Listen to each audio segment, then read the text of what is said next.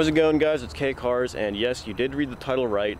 My Dodge Challenger ScatPack was stolen, but luckily it was recovered. So in this video, I wanted to give you guys the full story, all the details of what happened to the car, how it was stolen, how it was found, and what actually happened while the criminal had the car, as well as show you guys all the damage that was done to it. So let's go ahead and get right into it. Guys, so before we get into the full story here, I did want to let you guys know that I was going back and forth deciding whether or not I wanted to actually post this video or not. But in the end, I figured it would be a pretty interesting story for me to tell and you guys to watch. I also thought it would be a pretty good eye-opener for people who have not gotten their vehicle stolen yet. And, you know, even if you are going through all the anti-theft and security measures, you know, this can pretty much happen to anybody. So it was definitely an eye-opener to me, and I just wanted to make it an eye-opener to you guys as well, that this literally can happen to anybody, no matter what kind of security measures you have, what kind of anti-theft devices you guys have as well. It all started when I parked this car in a public parking garage and I left it there overnight. And by no means am I saying that this whole thing was my fault because I was the one who parked in a public parking garage overnight. I should have known better. I'm not saying that. You know, I wasn't the only car parked in that public parking garage overnight, so, you know, I figured it would be fine. You know, a car like this definitely does attract a good amount of attention. There definitely is a lot of risk associated with that. I left the car there, let's just say Saturday afternoon, let's just call it 3 p.m. I left the car there at 3 p.m., you know, overnight. So the next day on Sunday evening, I went back down there and it was completely gone. So my first thought that I actually thought in my head was that, you know, it might have just gotten towed because, you know, it is a public parking garage. They do have towing enforcement. But at the same time, I did realize, you know, I paid for my parking. I, you know, did everything that I was supposed to do. And it wasn't the first time that I parked in that parking garage either. And I've never had issues with towing or anything like that. So, you know, I kind of figured, I was hoping that it just got towed, but, you know, then I walked up closer and saw a bunch of broken glass on the parking spot where I left it. That's kind of realized that, you know, this thing definitely didn't get towed, it was stolen for sure. So right over here is the parking spot that the car was stolen from. As you guys can see, all the broken glass right here on the ground. You guys all that right there. So that's pretty much the first thing that I saw whenever I walked up to the parking spot after I saw that it wasn't there. Towing company definitely would not break the window to tow a car. That's just not what they do. So I kind of ruled that idea out and kind of confirmed that it definitely was stolen. Before anybody asks, all the windows were closed, everything was locked, both doors and trunk were locked. I didn't have any kind of valuables in the car, and I was in possession of both key fobs. So the only way they could have gotten in the car was by, you know, smashing a window. I also smashed the passenger side window because the glass was only on the passenger side on the floor, like on the ground in the parking spot. There weren't any kind of like weapons or anything left behind, no kind of like hammers or anything that we could use to identify what they used to actually smash the window. But I do know they did smash the window. This parking garage also is supposed to have 24/7 security that, you know, actually patrols the garage and everything. You know, they have security cameras and everything. These criminals must have actually planned this whole thing out very well to actually avoid being caught. And the car alarm had to have gone off, but, you know, I'm assuming they probably just might have unplugged the battery to stop that. But then whenever I started the car, you guys know how loud this car is. It's insanely loud, one of the loudest cars I've ever heard.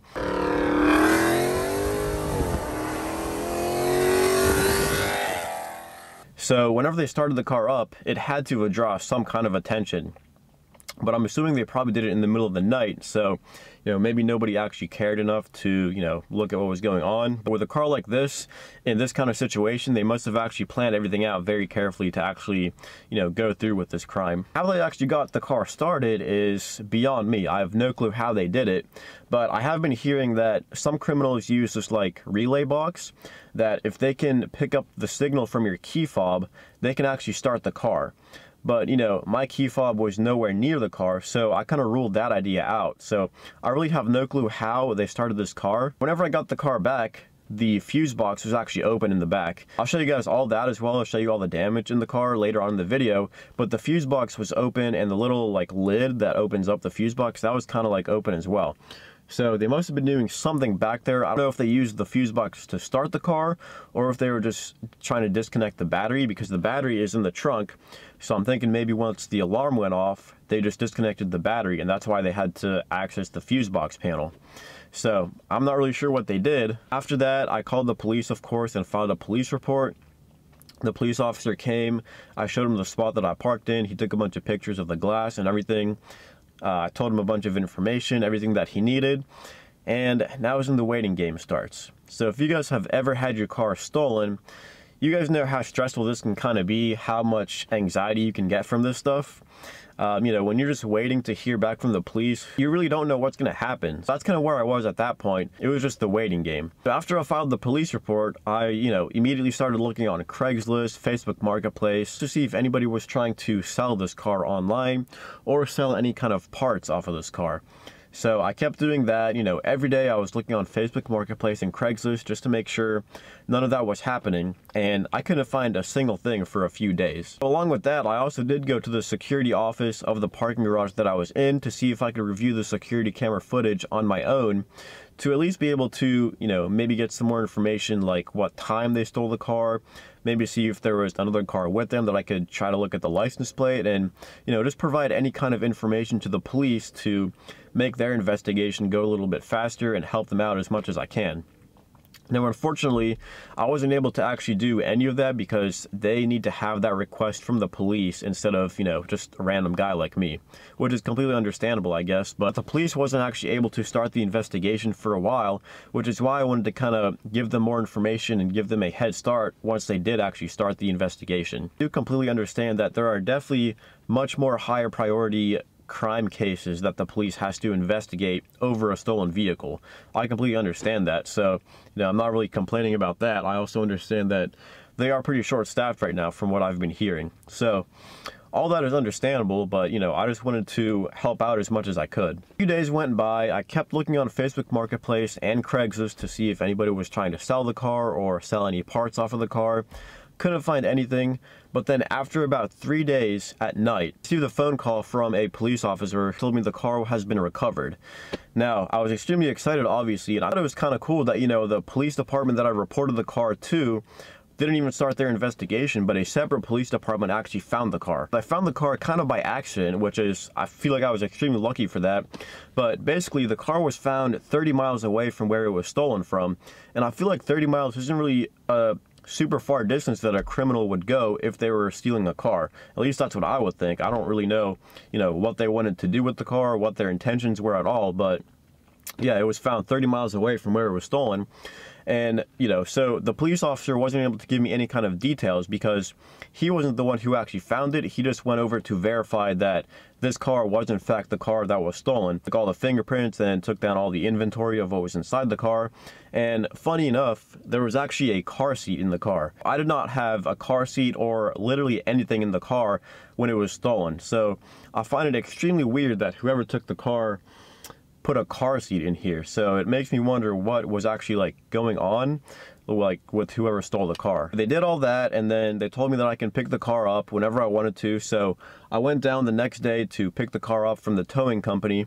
And since the officer wasn't able to tell me what actually happened, how they found it, I asked the towing company how it was found, and they pretty much told me that it was parked outside of an apartment building in a reserved parking spot, but it didn't have a parking permit, so the car got towed. And then I guess maybe by looking up the VIN number or something like that, the towing company figured out that it was stolen. So at that point, they called the police department for them to come out and do whatever they need to do, verify that it was in fact the car that I reported stolen, and do whatever they had to do. So very lucky for that, because like I said, the police were not even searching for it at the time. And it kind of just, like I said, just very lucky that whoever called the towing company to get this car towed, that's the person who actually found the car. So, like I said, very lucky that that actually happened the way it did, because if it hadn't been found that way, then who knows, where the car would have ended up. Before I looked at the car, it had a fake license plate. So whoever took the car was smart enough to actually take off my license plate, like the actual real license plate, and they put on a fake temporary license plate for the car. Now on the license plate, they did get everything right except for the VIN number. So I'm thinking they probably just put a fake VIN number on there. Just whoever looks at that license plate looks at the VIN number, it won't show up as stolen unless they look at the actual permanent VIN number that's underneath the windshield here. So I think that's probably the reason why they wanted to put a fake VIN number on the fake license plate, just so they wouldn't get caught and just so it wouldn't look suspicious at all. Now, one thing else I did want to mention is that I told you guys the passenger side window was completely smashed because I did find a bunch of broken glass on the parking spot and on the inside of the car. Now, whenever I actually went up to the car, whenever I picked it up, the passenger side window was completely intact, and I will show you guys everything. But I guess they smashed the window and then got it replaced right away, just so I guess maybe they wouldn't look too suspicious driving around in a smashed window. But yeah, that's kind of good for me because I don't have to pay to get a new window, I guess, so that's already done. And one thing that's weird though is that the driver's side window is tinted, and now the passenger side window looks like a fishbowl now because it's not tinted at all. But yeah, so I have two windows. Whoever took the car already replaced my passenger side window. It's just not tinted, so it's different from the driver's side. It's kind of weird, but at the same time, I do understand that it probably would look a little bit suspicious driving around in a smashed out window in a Dodge Challenger with a, you know, fake license plate and all that. But then also something else that I noticed whenever I got the car back is that this whole dash panel was loose. And as you can see here, it still is pretty loose. Like, I can't really connect it. It seems like the whole like clip underneath here is just broken off. So yeah, you can see this whole thing is still pretty loose. It doesn't really like clip back into place at all, even if I, you know, press it on here pretty hard. I think the clip underneath here is just broken off. So I'm really not sure what they were doing underneath the dash. And also, this panel below the steering wheel was also pretty loose. So this little panel right here, I'm not really sure what they were doing under there, but it definitely was loose as well whenever I got the car back. So that little panel down below the steering wheel here, along with this whole dash piece, these things were both loose. So I don't know if maybe they were just trying to tear the car apart to look and see if there was a tracker on the car, just to make sure they weren't being tracked by their location or what they were doing. I don't know if they did something with the wires underneath here to start the car, or if they did something with the fuses in the rear. But, you know, I really don't know how they got the car started, but I do know that they got inside the car by smashing the passenger side window. So luckily there wasn't too much damage done to the car, but like I said, there was some damage. Now, the damage that happened was this dent here on the passenger side fender. Now, it's nothing crazy, but you can definitely notice it. Like, you can see right there. You can see like how, I guess, like concave it is right there. It's probably not showing up too well on camera, but you can see what actually happened here. Give you guys a different angle of what that looks like.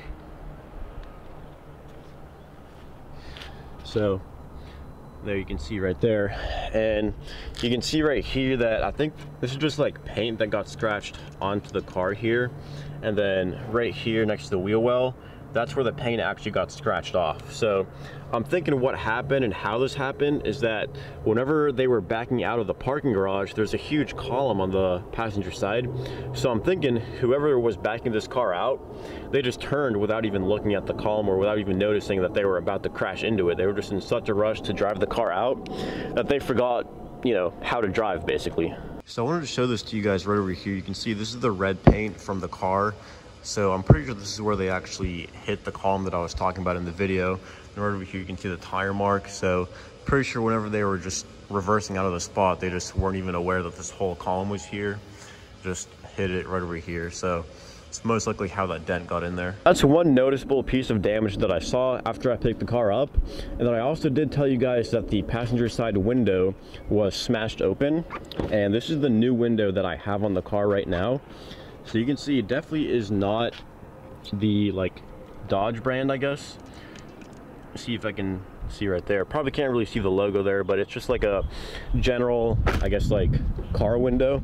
Not really sure what you would call that, but here on the driver's side, this is the actual stock window that came on the car, and it actually has like a Mopar logo and everything.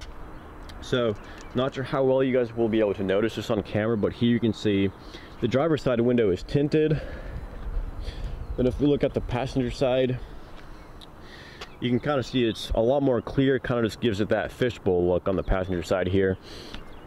So as I mentioned, the criminal got me a brand new window, luckily, so I didn't have to worry about replacing that on my own. And then on the inside here is where you can see all the broken glass.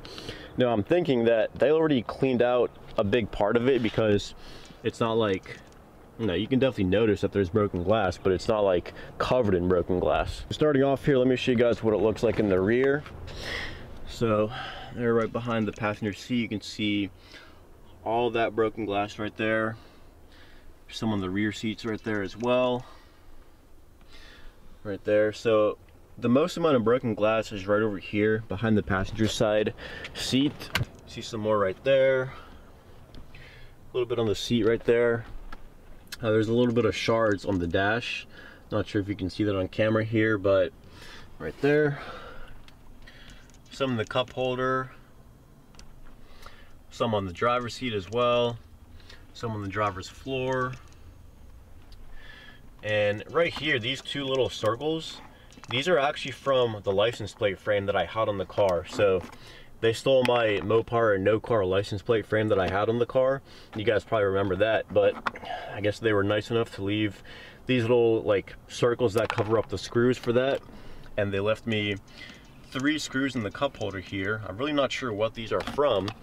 It's kind of hard to tell. I don't think these are from the license plate, but yeah, not really sure what these would be from at all. I also did notice that it is pretty difficult to slide the seat forward and backwards, so I'm guessing there's just a bunch of broken glass like on the rails that the seat slides on, because if I actually try to move the seat right now, you guys will be able to hear all the broken glass kind of like crumbling in the seat rails. The seat's kind of just like flying out of there. Yeah, now it's like stuck. So that's kind of unfortunate that, you know, there's a bunch of, you know, just broken glass sitting inside the seat rails right there.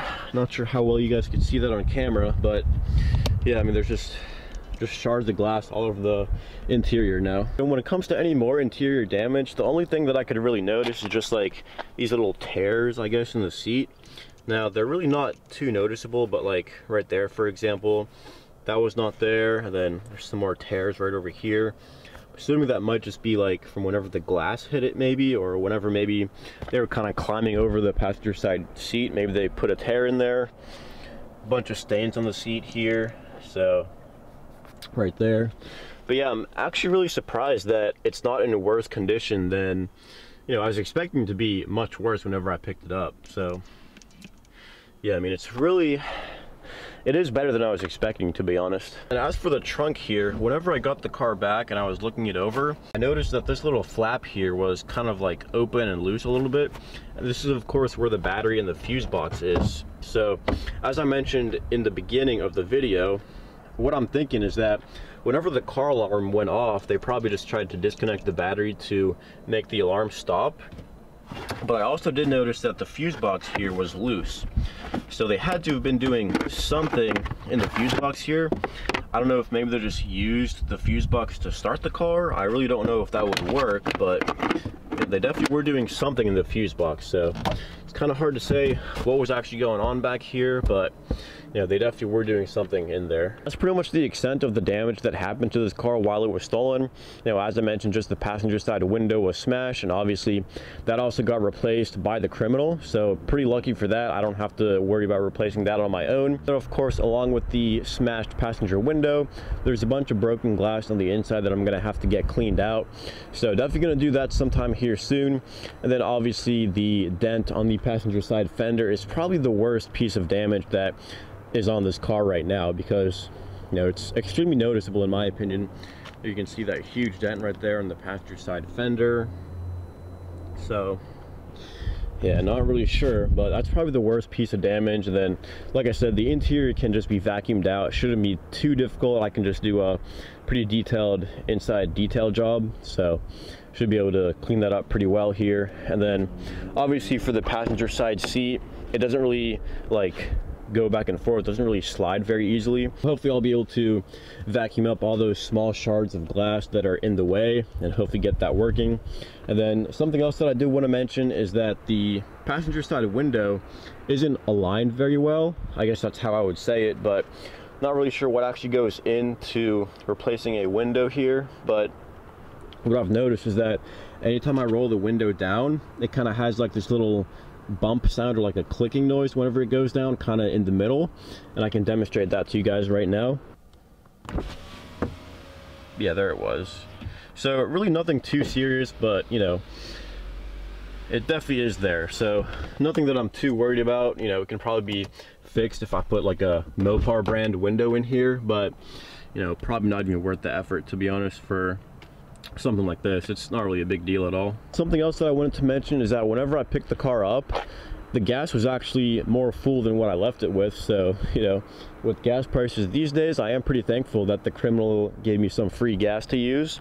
You know, probably honestly made up for the towing fee that I had to pay for this. They probably did fill it up with 87, which is, you know, it's these kind of cars require 93. And I've noticed that it does kind of smell a little bit worse. I'm not sure if, you know, that's the effect of using a lower grade octane fuel that you're supposed to use, but that is one thing that I've noticed. So I am assuming that they did put 87 in the car. So, you know, probably not a huge deal, but I'll probably just run the car all the way to empty, then fill it back up with 93, and hopefully it should be just fine after that. Going back to the whole interior dash panel here that's loose, I did try to take this whole thing apart to see if I could see anything unusual, but I'm really honestly not too sure what to look for. I did get it off probably most of the way, and I took this whole air vent out as well. I didn't really see anything that looked too unusual. So, you know, like I said in the beginning of the video, I was kind of just thinking that maybe they were searching for a tracker, like a car tracker, to make sure that they were not being tracked. And, you know, I took this out just to make sure that they did not put a tracker in here. I didn't see anything, like I said.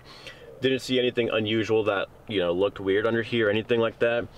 Same thing with under the steering wheel panel here. I took that apart as well. Didn't really see anything unusual there. So guys, I think that's pretty much gonna do it for this video. Like I said, very thankful that I was able to get the car back in the condition that it's in right now.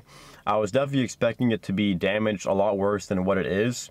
So, you know, very lucky that it was actually found the way it was, because who knows where it would have ended up or what would have happened to the car if they hadn't parked it in a reserved parking spot and it wasn't towed. I really don't know their intentions of why they took the car, if they were going to try to commit another crime with the car, or if they were just going to try to sell it for parts. Really hard to say what their intentions would have been. Like I mentioned in the beginning of the video, I really hope you guys found this video interesting and kind of took it as a little bit of an eye-opener, because like I said, this can literally happen to anybody, no matter what kind of anti-theft devices you have, what kind of security measures you have taken with your car.